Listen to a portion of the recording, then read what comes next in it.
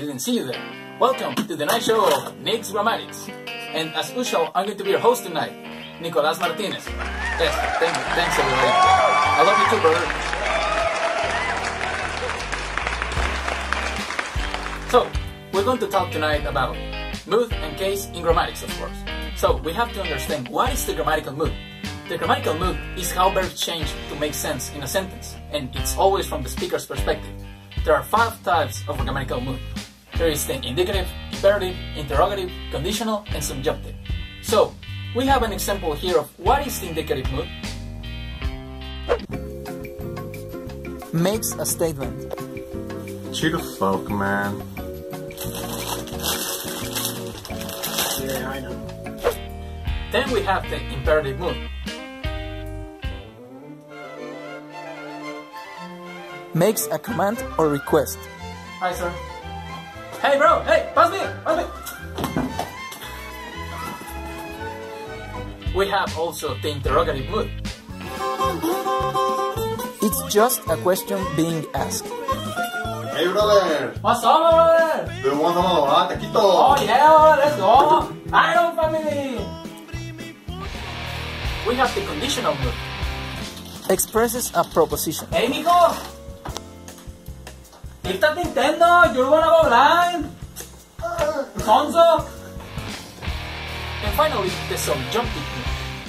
To explore conditional or imaginary situations. Hey, bro, have you ever thought what will happen if pigs fly?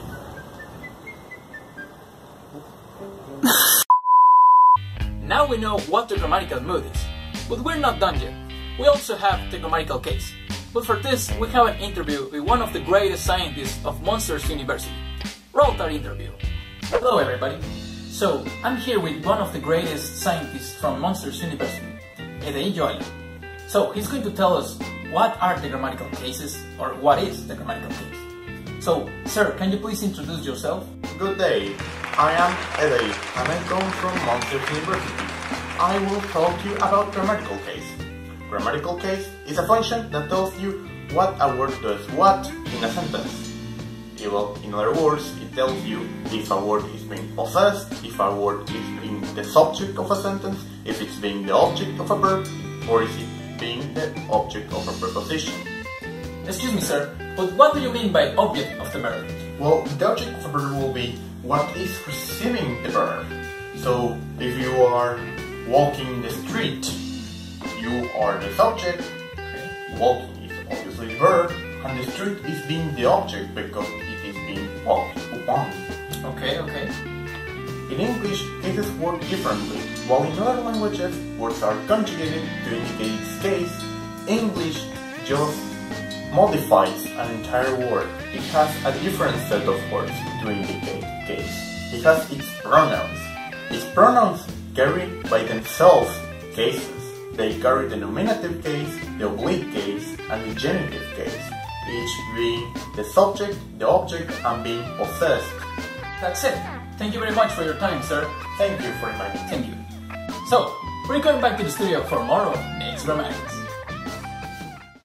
The new Dinos, the brand new cereal from Pemex. Its new flavor will transport you to an old Jurassic era.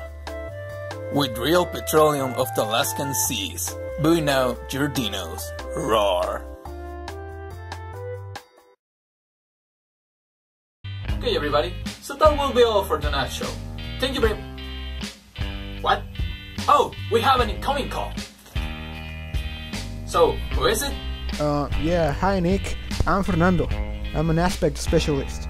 I would like to tell you what aspect is, so I'll send you some examples. Hope you enjoy. Well, the aspect basically tells you if the action has been completed or not. For example, the simple aspect or indefinite aspect tells you that an action happened at some point in time, but it doesn't specify it has been completed or not. The perfect aspect or completed aspect tells you that the action has been completed or will be completed. The progressive aspect tells you that the action started, but has not been completed. The perfect progressive aspect tells you about a continuous action that has or will be completed.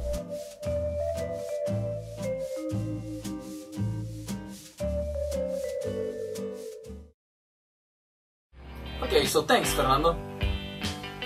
And now, that will be all for tonight's show. Thank you everybody, and see you next time in Next Grammatics.